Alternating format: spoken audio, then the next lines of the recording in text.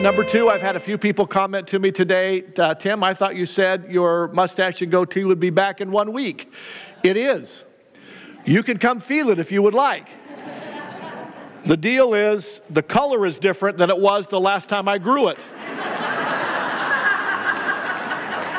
It's no longer this color. All right? It's now getting to be more this color.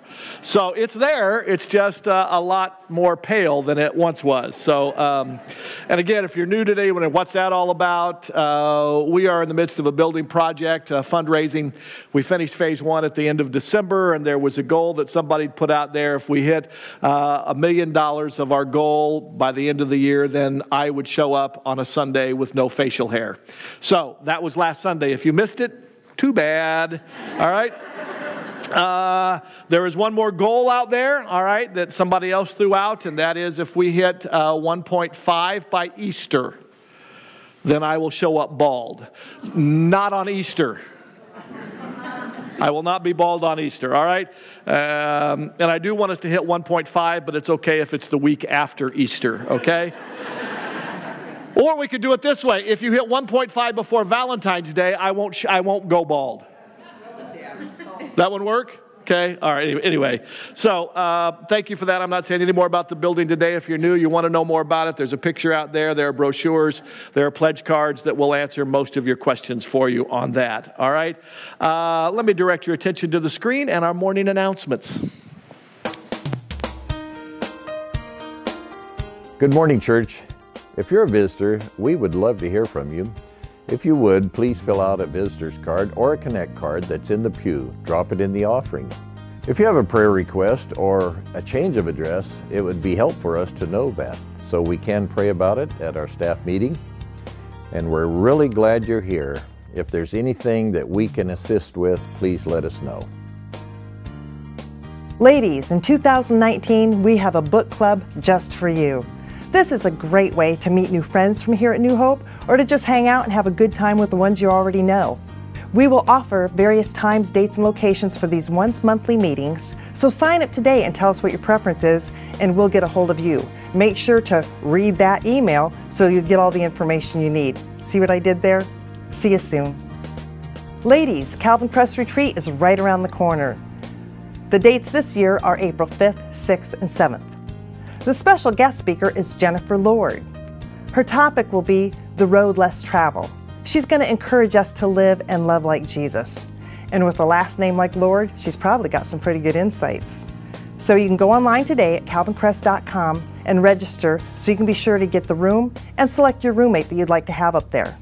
By the way, on Saturday they're having a scavenger hunt called Find the Chocolate. I'm not going to miss out on that. I hope you won't either. See you soon. We'll be starting a 7-week Bible study called the Daniel Plan on January the 16th. This promotes a healthy lifestyle in 5 areas of our life: our faith, food, fitness, friends, and focus. We'll be meeting every Wednesday at 7 p.m. We'll watch a short video, and then we'll have time for discussion about what we've learned. There's also a Facebook group. And this will be where we can have discussion, sharing, and encouragement for all the people that are participating. What better way to start off 2019 than with a healthy lifestyle? That starts on January 16th at 7 p.m. If you're attending a Bible study on Wednesday nights, or your kids are attending the jam session, then you're welcome to come to our family dinners. That starts at 6:15, and it's just an opportunity for everyone on campus to get together and eat. And since we're doing the Daniel Plan study, there will be options available for those that are participating in that. Hope to see you there. We'll be having our monthly men's breakfast on February the 9th. We start with coffee at 7:30 and then we'll eat at 8. So you're welcome to come along, meet other guys in the church, and eat some delicious breakfast. The next jam session begins January 16th for kids preschool through 4th grade. We will be doing various science experiments to help us learn about the great examples of faith that are in the Bible. All children are welcome, and the class will meet from 7 to 8 p.m. on Wednesday nights for the next 7 weeks. Our 5th and 6th graders will continue to meet as well at the same time, 7 to 8 p.m. as they do every week. Come join us. With an emphasis on intentional evangelism this year, Pastor Tim wants you to share your testimony. To do so, visit us online at www.welovepastortim.com. And then, I'm sorry, I meant newhopechurch.net. Once you're on the beautifully designed homepage, scroll down to Salvation Story. Just click there, and then fill out the form on the next page. Now please note, we do need your email address at the bottom, but this is only used to send your form into the office, and it's not captured or used in any way. In our office, Angel is sitting by awaiting your salvation story. Now she'd love to hear from you, so fill that form out today and reflect on how you were brought to Christ. Thanks.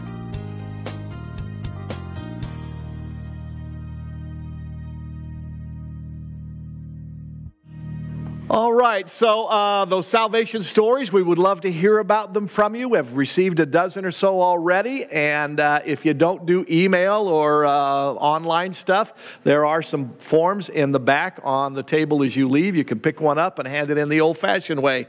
Coming around are the sign-up sheets for the Women's Book Club sign-up. If you didn't sign up last week, would like to be part of a book club, there's going to be 10 or so of them around the city of Fresno and Clovis at different times and different locations. And you enjoy reading and getting together with other ladies and meeting new people, this would be a great way to do it. So please fill those out and they'll get you the appropriate information. Just thought maybe it was time to give an update on Jam Center. Some of you might be new and wondering when they talk about Jam Sessions on Wednesday night what that is. That's our kids' ministry. That front building over there near the playground is called the Jams Center, and it really stands for Jesus and Me, all right? And that's kind of the name for our kids' ministry around here. Those of you who have kids that play in the playground, you may notice that the covering has been sagging. It's a little over 10 years old now, and it began to rip out along the wire, and that's being replaced this next week. So there'll be a new covering out there. I wanted to give you an update on that. Next week, you'll see an announcement. We'll have times, dates, and all of that, but I'm giving you a small heads up. The latter part of February, we will be celebrating the 10th anniversary of Celebrate Recovery here at New Hope Church. It's always a great evening for us to hear the stories and the testimonies of how God has made a transforming difference in the lives of men and women and families who have had hurts, habits, and hang-ups, and they've been ministered to through Celebrate Recovery. There is a need for some additional ushers and greeters and parking posse. And if you would like to serve in any one of those areas, take one of the cards in the pew in front of you, put your name, indicate, hey, I'd be willing to be an usher or a greeter or a member of the parking posse. Parking posse is simply those folks out there in the parking lot who help get traffic in and out more efficiently between our services. Greeters are those who are out by the front door, and ushers will be those who will be working a little more inside, all right, as we fill up during our services. So if you'd like to help out a Sunday every now and then, fill out a card, put your name on it, and check off usher or greeter, all right? Prison Fellowship, Fred Mindren, who's in our 8 o'clock service, there's a ministry in the Avenal prison where they restore old bikes, or they take parts off of multiple bikes and create a new one, and then those are recycled back out into a community given to kids who probably otherwise would not get one. So if you have some old bikes, no matter what condition they are in, you have some slightly used bikes, there's going to be a date posted in the next couple of weeks of what the pickup day will be for that. What you can do is when that date is assigned, bring them here to the church. There'll be a big trailer that you will put those bikes in, and then they will be delivered to Avenal Prison for those inmates to be engaged in a worthwhile project and make a difference in the lives of some young children. So we would love for you to help them out in doing that. A couple of prayer requests. Yesterday we had a service here for Jennifer Hutt, just a couple of years younger than I am, died unexpectedly, 3 grown daughters, 14 grandchildren, and 1 great-grandchild. She and her sister and brothers grew up in the same church John Longstaff was a part of as a kid and a teenager. And she had stories to tell me about John. Can't wait to pass them on to him. But anyway, would appreciate you remembering to pray for the Hutt family. Next Saturday, 2 o'clock right here, is the memorial service for Frank Hicks. Hanks, longtime member of our church, longtime board member here. We want to honor him. So hope you'll be able to come and join us for those honors of Frank, and be praying for Bobette and his grown kids. Irma McGuinn, as you know, she's been through a lot of treatment up at Stanford for a very rare disease, has been doing very well with the treatment, but she caught that viral thing that's going around. I had it, many of you have had it over these past 2 months. When you are in a compromised situation like she is, where she's had her complete bone marrow destroyed and replaced, you're a little more susceptible till everything gets built back up. So she spent about 4 days at Stanford. And she is home now. She's going to have to kind of stay away from crowds for a few more weeks. So be praying for her as she goes through this, but she is doing very well. We got great news from Reba Chamberlain, who broke her second hip in 4 months. The bone is healing very well, and she can now use it with some weight bearing in her therapy. I got a message this morning that Kent Haynes, normally here in this service, is at Clovis Community Hospital this morning. Has some breathing problems. We'll find out more about it when the service is over, but please be praying for Kent that they get a handle on what's going on there. So those are the updates that I wanted to share with you. We're going to pray. Our ushers are going to come wait on us for our tithes and offering, and our worship team is going to come back and engage us in our worship. Thanks for being here this morning. Mark, how'd that Daniel Plan kickoff night go this last Wednesday? Went very well. We had 105 people, and that was just an intro, and still time next Wednesday. We don't really start the first essential until this Wednesday, so come along and join us. Okay, so if you missed last Wednesday, not too late to join them. And I tell you what, here's the deal with the Daniel Plan, guys. We will have more room on the pews very soon, all right? So that's really exciting, all right? So anyway, let's pray. Let's pray.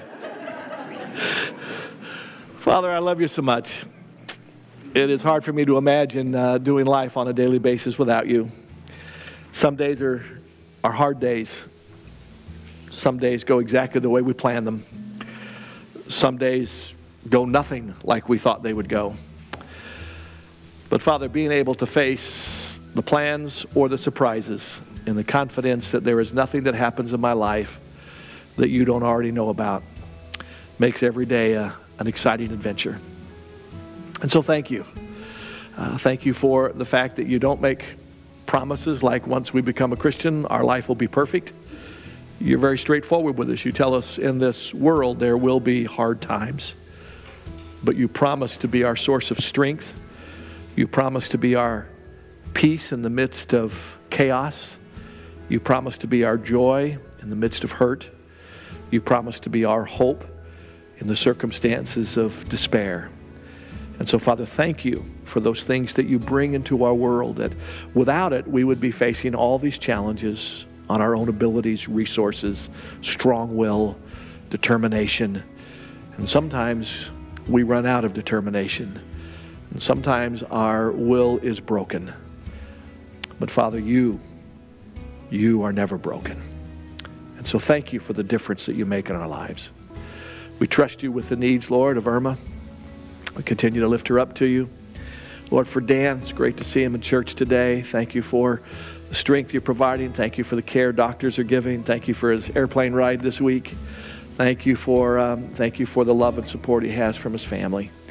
And we just continue to lift his needs to you. Dear Lord, for our Ivory Coast mission trip, 2 weeks from today, there'll be 4 of us somewhere between here and Paris, France, on our way to Ivory Coast. Thank you for what you already have planned for us in this adventure and the difference that you want to make in that tiny nation in Africa. And as we share the gospel of Jesus Christ through children's ministries, through medical treatment, through construction projects, and through the sharing of your gospel. So, Father, may you find us ready, willing, and available for the adventure you have for us. Lord, you know what's going on in the heart and the lives and the circumstances, everyone who's sitting or standing here in this service. We trust today that as we lift our voices in worship, our attention will be drawn to you. As the scriptures are opened, I hope our attention will be drawn to your word. And then, Father, as by your Spirit you bring those words to our heart, may our attention be drawn to obedience and submission to your leadership in our life. For the privilege of giving and sharing today, Father, we say thank you. We trust you for this and so much more in the name of your Son, our blessed, marvelous, wonderful, incredible Savior, Jesus Christ. Amen. Amen. Absolutely perfect for the thrust of evangelism that we're talking about this month. If this is your first Sunday here this year, we're engaged in a theme really throughout the whole year. I'm only preaching on it in the month of January specifically, and then we'll highlight it throughout the year. But we're looking at the subject of evangelism, what it means to share our faith with others, to invite others to make this discovery that Jesus Christ loves them. He died for them. He rose again and wants to come live in each of us. And so we're talking about what that means and what that looks like. This song was a good reminder for a couple of disclaimers.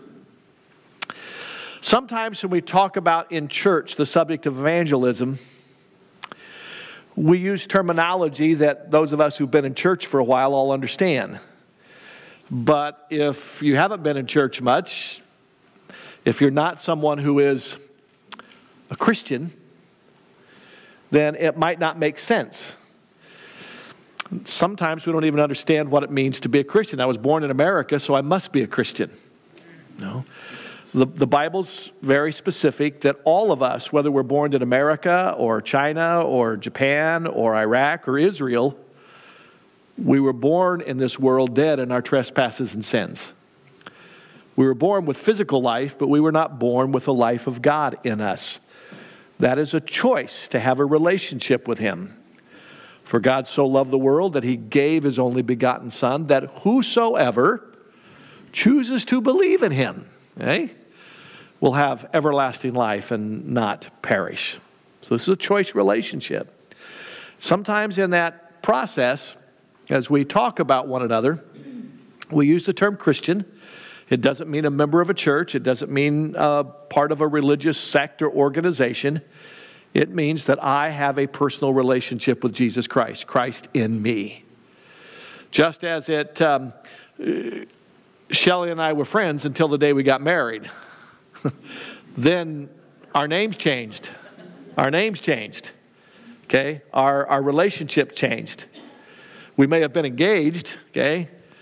But we weren't husband and wife until the day we got married. The two become one, inseparable. In a relationship with Jesus and our identifying nouns became different. Woman, man. Now it's wife, husband. It's just the fact of reality. So in this relationship with Jesus Christ, there are terms that we often use and we don't think through necessarily when we say it, that sometimes it's hurtful. We refer to people who are not in a relationship with Jesus Christ, and we use the term Christian to define them. We use the term sinner. Now, once we're a Christian, we don't mind being called sinners so bad. We understand what it means, but when we don't fully understand that, how dare you call me a sinner? Well, what does sinner mean? Because we always think adulterer, liar, fornicator. We think of all the horrible words. Sinner simply means independent from God. Christian simply means dependent on God. It's a transition. So sometimes we use the word unbeliever when we're talking about a person who, well, I'm not an unbeliever. I believe in God. You very well believe in God, but have no relationship with Him. So sometimes we throw these terms out, and so if sometimes in my zealousness of preaching, I throw one of those terms out, I am not intending to be offensive. I understand all that was true about me at one point in time. And the reason that I'm different now and I can be called a Christian is not because I deserve it, not because I was good enough to earn the title, not because I've given enough money to buy the title. It was an act of mercy, as that last song described, an act of mercy of God's loving kindness towards me, and that I was willing to say yes to His invitation to enter into a relationship, and you can make that same choice. So, that being said, I want to read sort of what our theme passage is for this year, which is found in 2 Corinthians chapter 5. We're going to jump in at verse 14 here in just a moment. I'm going to give you a chance to find it. 2 Corinthians chapter 5, beginning at verse 14. There was a little boy who came home from Sunday school, and his mother asked him, "Who was your teacher?" And the little boy replied to his mom, he said, "I don't know, but she must have been Jesus' grandmother. All she did was talk about him the whole time." I want to suggest to you that the church needs more grandmothers and grandpas in the world today. We need more and more of us who would be willing to talk about Jesus. When we have a grandkid, what do we want to do? Oh, everybody gets to see the best looking grandkid in the world, all right? We show them the picture. We want to talk about them. There's a sense in which those of us who have been privileged enough to enter into this relationship with Jesus Christ and become what the church called in the book of Acts Christians, we need to talk about him. And 2 Corinthians 5 gives us some of the reasons why. Verse 14, "For Christ's love compels us, because we are convinced that one died for all, and therefore all died. And he died for all, that those who live should no longer live for themselves, but live for him who died for them and was raised again." If we've received this gift of life from Jesus Christ, Paul is simply saying, then why don't we want to share this life with him? So from now on, we regard no one from a worldly point of view. Don't look at anybody and say they're not worth saving. Don't look at anybody and say they're not worth praying for. Don't look at anybody and say they're not worth me sharing my faith with. I don't care if you voted for Obama or Trump. You don't look at either one of those men and say they're not worth my time to pray for. They are a potential child of God. And God would love to transform their lives into his image. Don't look at anybody. It's what this passage says. Because of what the mercy Christ has shown to you, we look at others differently now. We once regarded Christ in this way. In other words, we used to look at God from a worldly point of view, and we didn't think much of him. But we don't do that any longer, Paul said. Therefore, because this is true, if anyone is in Christ, that's what it means to be a Christian, in Christ, he is a new creation. The old has gone, and the new has come. All of this is from God, who reconciled us to himself through Christ and gave to us the ministry of reconciliation to all of us. This is not written to the pastors. This is written to the church. That God was reconciling the world to himself in Christ. Listen to this. This is the good news. Not counting men's sins against them. Isn't it good to know you don't have to have your junk counted against you? Your screw-ups, your mess-ups. He doesn't hold it against us. Why? Because Jesus took all that on himself on the cross. All our mess-ups. And he has committed to us the message of reconciliation. We are therefore Christ's ambassadors, as though God were making his appeal through us. He is. We are the walking advertisement of Jesus Christ in the world. We implore you, Paul says, on Christ's behalf, be reconciled to God. For God made him who knew no sin to be sin for us, so that in him you and I could become the righteousness of God. I've gone from being fool's gold to the real thing, 14 karat. Not because I deserve it, but because of the love of God that was compellingly given to me. What I want to do today, and I found out in the last service next Sunday as well, is I want us to look at the mindset of sharing our faith. And then I want us to discover how we take that mindset and we put it into practice in our everyday life. As individuals, all of us as part of the body of Christ, doing this as Paul talks about here in 2 Corinthians chapter 5. Listen to one pastor's confession. He said, I am quite possibly the world's most timid evangelist. I don't wake up in the morning thinking, maybe I'll get to share the gospel today. I know a few people like that, and that's wonderful. That's just not me. Not even a little. When I really sit down and think about my hesitancy, though I realize I'm being silly, why should I be afraid to share the gospel, the good news? The greatest news anybody could ever hear, actually. Why wouldn't I want to share all that I believe is offered is forgiveness, a great relationship with God. We offer eternal life through the death of Jesus on the cross and His resurrection from the grave. After all, as a Christian, I believe all this is very important. Some of my nervousness about sharing my faith comes from bad experiences that I've had. I've tried telling non-Christian family members about Jesus, but rather than engage in the conversation, they simply nod at me and then they ignore me. I've had people dismiss everything I've had to say. I've been told that if I don't lead at least 5 people to Christ every year, I'm not doing my duty as a Christian. I've even tested out the idea that we can share the gospel just by the way we live our lives. Hadn't worked. In the end, I had neighbors who thought I was a really nice guy, but they didn't learn one thing about Jesus at all. And yet, I don't use my timidity as an excuse for not sharing my faith anymore. I can't ignore the Bible clearly says that we are all called to be ambassadors. In fact, I'm more confident than ever that I not only can, but must share the good news to those who are around me. So what's changed in my perspective? Why am I a spectacular failure as an evangelist? Listen to this interesting confession from a pastor. To date, I don't know if through my efforts I've actually led a single person to Jesus. But I'm not discouraged because I finally learned some things about evangelism and the good news about results. So what did that pastor learn?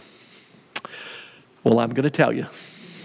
There's 5 things that he learned, 5 perspectives about evangelism that has reshaped his mindset. Number 1, evangelism is aiming to persuade. In recent years, it's grown increasingly common for corporations to retain what they call, in their employ, brand evangelists. Did you know that? There are companies, they hire position titles called brand evangelists. These are men and women who passionately advocate for a certain product and try to get the community to buy into their platform of belief. Whoever that is for the Gillette Corporation should be fired this week. For those of you who don't know what I'm talking about, don't worry about it. Google it. I'll never buy a Gillette razor again. Their goal, brand evangelist's goal, is to persuade you that the thing they're passionate about is something that you should be passionate about too. Really, Christians are not so different when it comes to talking about Jesus. It's no wonder that Max Stiles, who was a pastor in Iraq after formerly being the CEO of Gulf Digital Solutions, isn't that a big jump? CEO of Gulf Digital to a pastor in Iraq. That is amazing. And he defines evangelism as teaching the gospel with the aim to persuade. With their words, with our words, we Christians seek to convince those who don't believe about the truth of the gospel. We hope that through this process, friends, family members, and even strangers will come to new life in Jesus Christ, discovering a renewed sense of joy, purpose, and contentment. With that being said, the second discovery about evangelism is it's not a sales pitch. Though we do engage in evangelism with the idea to persuade, this is not a sales pitch. Evangelism, despite many Christians' well-intentioned but misguided attempts to treat it as such, is not a sales pitch. No Christian should present their faith as a guarantee of health, wealth, and great relationships. We are never to make shallow claims about the gospel. During my early days at Fresno Bible House, it was on the rise and at the peak of the name it, claim it, all right, movement in our country and in our world, all right? I'm so glad we've gotten sort of past the peak. It's still out there. But when people distort the message of the gospel, they also confuse people about what a relationship with Jesus Christ is. We do not try to convince people to believe in Jesus, because if you believe in Jesus, all your sicknesses will be healed, all your financial worries will be eradicated, and all your relationships will be perfect. I could probably do a survey right now And I could ask how many of you have been perfectly healthy ever since the day that you became a Christian? Probably no hands going up. I just told somebody today, they asked me how I was feeling. I said, you know what? It just dawned on me a little bit ago. I feel great today. It's the first day in about 45 days. I haven't either had a cough, chest congestion, abdominal junk, or gout. All of it's gone. It's great. I feel good today. I might preach for an hour today. People are saying, Lord, strike him down. Give him a sickness again. The Bible doesn't promise that. And to try to do that is to make a sales pitch to convince people that, you know, hey, when they buy this vacuum cleaner, you will never have to vacuum your house again. Hey, no, that's not true. If we tell people, hey, if you become a Christian, all your financial worries will go away. No. Hopefully you will learn principles from the Scripture of how to handle your money better than you did on your own, and things will get better, but it just doesn't fall from the sky. Hey, all of your relationships will be perfect. Do you know the divorce rate inside the church is only 1% less than outside the church? Why? Because we're messy people. Even when we're saved, we're still messy people. But what we do have is a resource bigger than ourselves to go with us through those messy times in our life. But we need to be careful that we don't make shallow claims about the gospel just to sell somebody something. If we think of evangelism as nothing more than a sales job where the prospect is to be won over to sign on a dotted line by praying a prayer followed by the assurance that they are now the proud owner of salvation, then we've missed the point. This is not a sales pitch. This is a relationship. And although the promise of a better life sounds nice, it's a promise we simply cannot keep. I've often said to young couples who've come through my office for premarital counseling,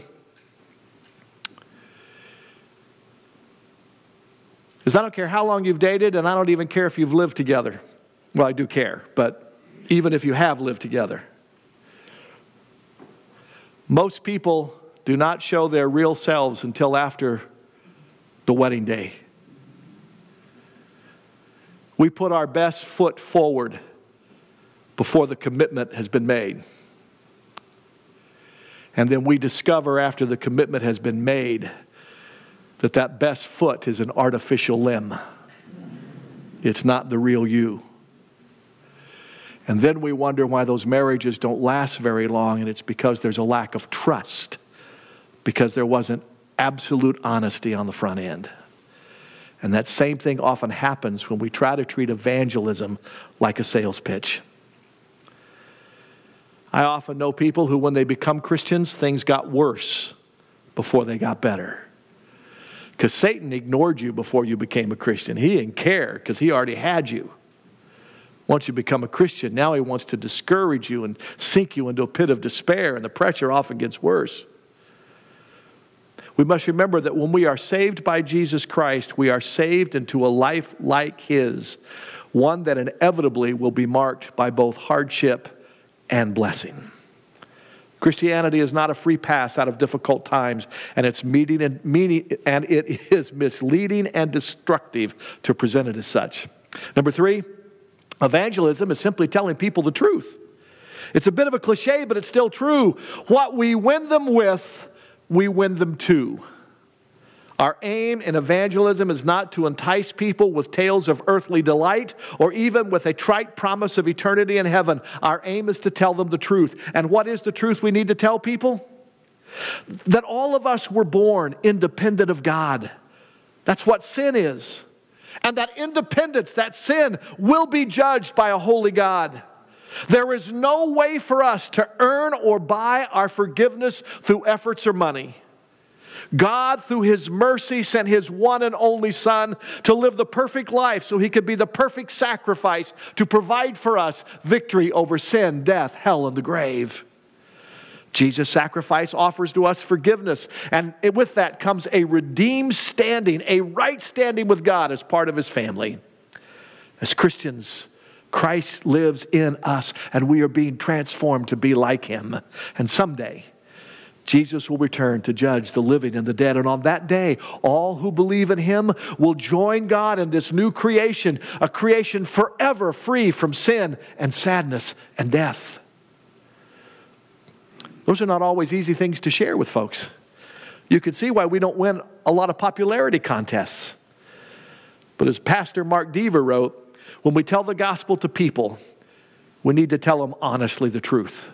To hold back important and unpalatable parts of the truth is to begin to manipulate and try to sell a false bill of goods to the person with whom we're sharing. So however we evangelize, we aren't to hide problems, we aren't to ignore our own shortcomings or failures, we aren't to deny difficulties, and we are not to put forward only positives that we imagine our non-Christian friends presently value and present God as simply the means by which they can meet or achieve their own ends. We must be honest.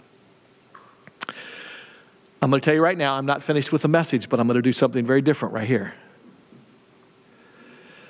This is a subject on evangelism and a mindset for us as the church to develop so that we communicate with others this truth. In the process of doing that, I've explained what it means to have a relationship with Jesus Christ. And it dawned on me yesterday, wouldn't it be kind of silly to have gone through all of that, and there may be somebody sitting right here in the pew who came to church today not knowing why, being told, being shared with, how the love of God compels us to share this truth with others, and then we don't give you a chance to invite Jesus Christ to come live in your life? Usually we do that at the end of a sermon, but I'm going to pause right here. And I'm not going to ask you to step forward. I'm not going to ask you to raise your hand. But if you arrived here today, friends invited you, you were a drive-by, which is what we often get on a card. How'd you hear about New Hope? Drove by. This is the healthy kind of drive-bys. We don't mind. Maybe you've recently attended a wedding here or a funeral here. That's the second and third most frequent responses we get. But something brought you here today, and maybe it was to hear a very clear, simple, direct, I believe very truthful expression of what it means to be a Christian. And maybe you're ready to make that choice in your life. So I'm going to ask everybody to bow your heads with me for just a moment. You can use your own words. There's no fancy formula or special prayer. Or maybe you want to take the words I'm about to pray and make them your own. But you want to invite Christ to come live in your life. Then let's pray. Father, I love you. Dear Jesus, I'm not even sure why I showed up today, but I'm here, and there's been something nagging and gnawing at me for a while, and I'm here today, and it's been very clear what a relationship with you is like. I've always believed in you, but I've never trusted you. I've given you thoughts, but I've never given you my life, and didn't understand what it meant to not believe and to believe, what it means to be a non-Christian and to become a Christian. And today I may not understand it all, but I have a better sense than I did before. And God, I want to invite you to come live in my life. I want to thank you that you've forgiven me of my sin. I want you to come live in my life. I don't want to be independent from you anymore. And though I don't understand what all the implications are going to be from this day forward, I want to learn more about you. I want to grow in a relationship with you. And I want to know that you are my God and I am your child. I want to know that when I die, I get to go to heaven. And I want to know, Father, that between now and the time that I go to heaven, that your Son, the Lord Jesus, is going to live in my life. Thank you very much. I look forward to knowing you better in the days to come. In Jesus' name, amen. You don't have to tell a soul if you've done that. The only one who needs to know is God. But if down the road you would like some material or some additional help or what the next steps are, give us a call here at the office. Take a card in the pew. Put your name on it with a contact number. Indicate, hey, I prayed today. Somebody will follow up with you. But know, if you prayed that prayer, you are no longer a non-believer. You're a believer. You're no longer a sinner. You're a Christian. It's that simple. It's not complicated. It's not easy, but it is simple. Number 4, evangelism is an act of love. Paul said the compelling love of Christ. Some of you might be familiar with a video that's been floating out there for a couple of years now. In it, Penn Jillette, is that a name any of you recognize? Penn Jillette is a comedian. Used to be Penn and Keller. He's an avowed atheist.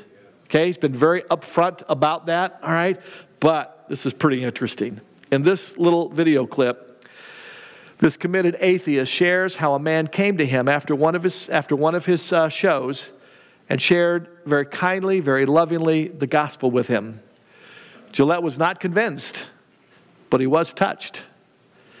And while he could have ridiculed the man, Gillette instead saw in this exchange an act of love, and he even offered a stern rebuke to other Christians who don't evangelize. Here's the key quote out of that, and then I'll share the bigger context. He said, "How much do you have to hate somebody to believe everlasting life is possible and not tell them about it?" Here's the quote in its entirety. Gillette said, "I've always said I don't respect people who don't proselytize." That's people outside the church's term for evangelism. Okay? Proselytize, to steal them from one belief system to another.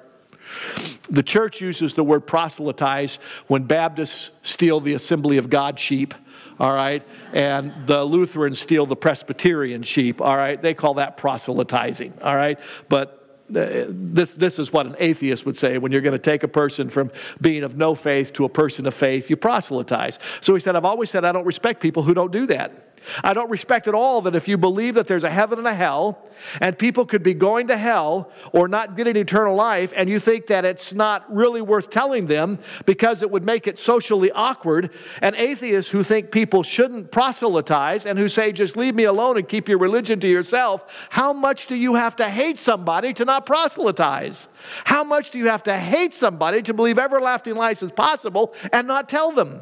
I mean, if I believed beyond a shadow of a doubt that a truck was coming at you and you didn't believe that truck was going to hit you, there is a certain point where I would tackle you, and what you're talking about is more important than that." Wow. Challenging from an atheist. Important reminder. Evangelism is an act of love. J.I. Packer, author and theologian, said evangelism is the enterprise of love. We tell people about Jesus because we want them to know Him. We tell people how their relationship with God can be restored because we want it to be restored. We warn people about wrath, judgment, and hell because we don't want anybody to experience those things. And hopefully we do it clearly and helpfully and truthfully and kindly and lovingly, not with condescension or arrogance or cruelty. And number 5, evangelism is not to be feared. Some time ago, there was a documentary that featured some pretty unusual ideas about evangelism. A so-called evangelist boldly proclaimed that she could get anybody, anywhere to come to Christ. Her attitude was smug and self-serving. Unfortunately, she seemed far more concerned about getting notches in her evangelism belt than she did with accurately proclaiming the gospel. I have to fight various wrong mindsets like this nearly every time I share the gospel of Jesus with somebody. When I was doing a lot of hospice work with Hines Hospice, one of the challenges I had in meeting brand new families in a difficult situation was overcoming some of the previous abuse at the hands of Christians who would come in and gather around their loved one's bed, and they would pray for them, and then when they didn't get healed, they would say, "Well, you know, she hasn't confessed all of her sins yet." Or it's because those of you standing with us, you don't have enough faith. I hate those things. And so sometimes we find ourselves being influenced or taught about evangelism, and no wonder we don't want to do it. What if I do something wrong? What if people don't respond? What if? But here's the truth. The what ifs really don't matter. If it's the compelling love of Christ driving us with this incredible truth, we don't need to fear men. They're usually not going to hurt us. And even if they do, can they take our eternal salvation away from us? No. They might take our momentary life, but so what? I'm going to heaven. We don't need to be concerned about what to say always because the Holy Spirit will prompt us and guide us. We don't need to get caught up in results. We're not responsible for the results. We're responsible for sowing seeds. We shouldn't be surprised when things get difficult. Jesus has promised that these times will come and we'll be rewarded and persevere through the trials. When we understand this, then we realize that results don't depend upon us. We don't have to worry about messing up. Evangelism suddenly gets a whole lot less scary. All right, those are the 5 things that we need to allow to shape our mindset of evangelism. I'm just going to briefly touch on moving from mindset to practice, and then we'll jump into this more fully next week. One of my favorite movies is Field of Dreams. But what's true about baseball fields is not true about the church. If you build it, they will come. I know I probably should say it is because we're trying to build a new building, but that's not true. It isn't true, and it shouldn't be true. I'll be honest with you. Most unbelievers, most unchurched people have no interest in joining us on a Sunday. I didn't say all. I just simply said most. Simply offering a good product is not enough in a post-Christian world. I don't care how cool your venue is. Ours isn't all that cool. We're a country-looking church. You want to know an interesting thing about that? Some of you are sitting in here. You are the very ones. You're under 30, under 40. And some of you have said to me, Tim, the reason we chose New Hope, it's the first church we came to that looked like a church. But we can get cool venues. We can have uncool venues. They don't come necessarily for the venue. It's not the primary source. Okay? Good music is always nice. It's not people don't come here for a concert. They don't come here for how good the coffee is that we serve in the pavilion. Though I hope you found it better recently. We've changed. And you certainly don't show up based upon how hip the pastor dresses. Most unbelievers who do show up are there because somebody in that congregation has befriended them and invited them outside the walls of the building. Most outsiders aren't waking up on a Sunday morning saying, I wonder what coffee they're serving today. I'm going to check it out. I bet the music's great. I'll go visit. As pastors, we have 2 important priorities in what we do. Is leading our church in evangelism and being engaged in shepherding the flock. It's a challenge sometimes to stay balanced. Shepherding is caring for the members. Sometimes y'all can be a pain in the butt. That is a universal y'all, not you specifically, all right? Here's the challenge. I've been convinced over the years that I've done this is that one of the reasons shepherding gets very hard is because that's where you're focusing all your attention. Not just as a pastor, but as a church. Isn't it interesting when you're a grandparent and your kids are giving you grandbabies in a hospital? Your joints don't hurt too bad to get in the car and go to the hospital and wait for that grandbaby to show up. Your aches and pains aren't near as serious when they want to bring the grandbaby over for you to hold. Isn't it interesting when there's new life around, we feel much better? Same thing is true in church life. When our attention is focused on brand new believers who are discovering Christ and helping them grow up and mature in their faith, our frustrations become much, much smaller. But when we're focused on ourselves, our circumstances become much, much bigger. But if a church is to flourish, it must maintain an appropriate balance of caring for each other and bringing about new life. What we're going to look at next week, it's not really brand new. It's just a little different. There have been primarily 2 types of evangelism that have been used for the last couple of centuries. One is called event evangelism, and the other one is cold call evangelism. Events are things like a Billy Graham crusade, a Luis Palau event. Those are good. We've participated in all of them, and I always will every time they come through. The other is the kind where you go door to door, just pounding on doors, and kind of like a salesman. And there are benefits from both. There are also challenges to both. But the one I think that's been around ever since the first century church, the results are not as fast and they're not as glamorous, but I think they are the most effective. It's what Lee Anderson called about 40 years ago when he wrote a book called Friendship Evangelism. The terminology that they're using today is network evangelism. Network evangelism is not a program. It's not something you can do on a Tuesday night at 6 p.m. only. Network evangelism is a lifestyle.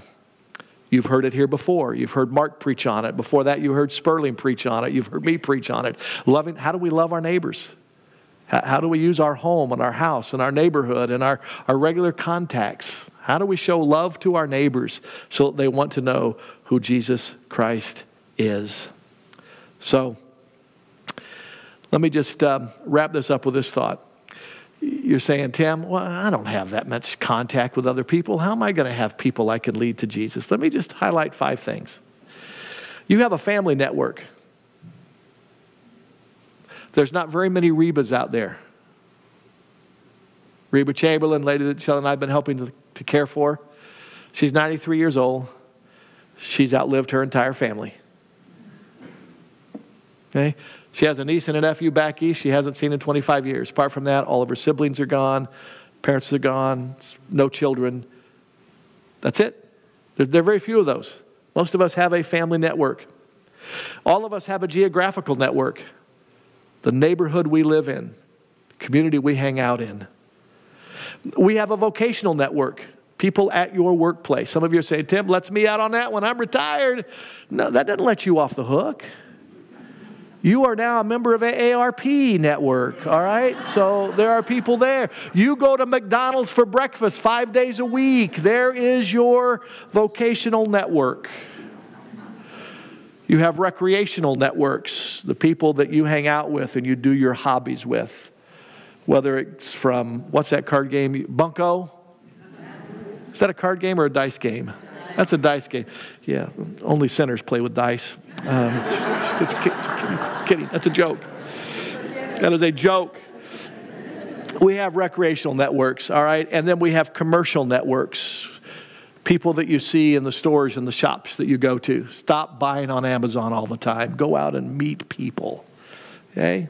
And so next week, we will look a little more closely at these networks, and then we will look at 5 things that we can do to make a difference inside those networks, to be engaged in this thing called being an ambassador of reconciliation to those who are in the world. Let's pray.